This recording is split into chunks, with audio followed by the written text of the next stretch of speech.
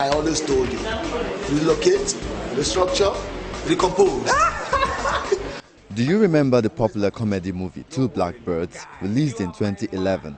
It had famous comedians Koffi and ONG as its principal characters.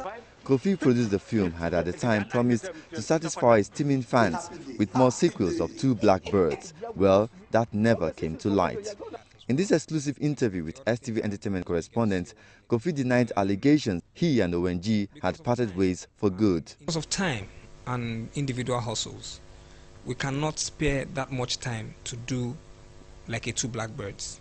But we were able to squeeze out some time to do the Nanny movie, which is all over the place right now.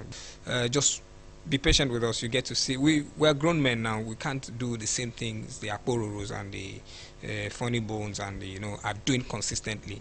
Okay, so we're more family men now. So the time is not there, but we're managing it. So he also maintains that the record label Walkabout has been successful. Koffi is different from Walkerman Entertainment. That's a production company. So I could just direct the processes within that company. But Koffi, as a solo artist, I'm pursuing my own. So I go, and because I think I'm gifted and I'm blessed enough, so because I write a lot, it's easier for me to maintain Koffi. He gave very important clues to up-and-coming comedians should they choose to make jokes on important dignitaries. Be careful with your subject matters and how you sometimes you can be wrong and then be right the way you put it across. And sometimes you can be right and then be wrong the way you put it across. So you need to be very careful. For instance, I don't take negative jabs at people because first things first, I'm in the audience position. I think from the audience angle. The way I'm writing the music will, I've seen the picture, the way I'm throwing the punchlines, if I was the guy, and then I'm a grown man, I would want to put myself in the position that this person I'm talking to is a father of some children.